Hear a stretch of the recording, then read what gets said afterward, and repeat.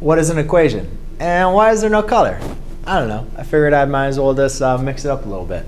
So an equation, all that an equation is just a mathematical sentence with an equal sign.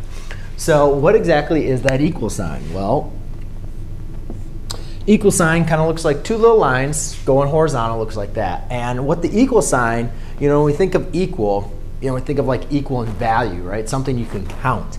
So, it works very well if we have numbers. We could say 4 is equal to 4. They have the exact same value. And it doesn't matter, 4 if we're representing $4 or 4 sticks, whatever. But we know that these values are exactly the same, so we say they're equal.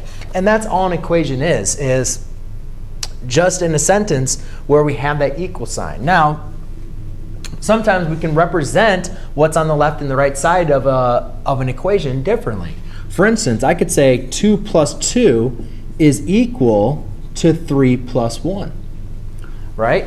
That still is exactly the same thing. That still is true.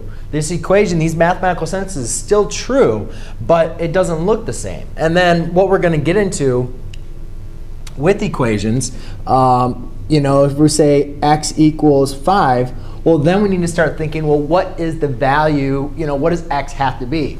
Well, for this to be true, x has to be 5, right? So you could say the value of x in this equation is equal to 5. That's why we say x equals 5, because the value of x is 5 for this to be true.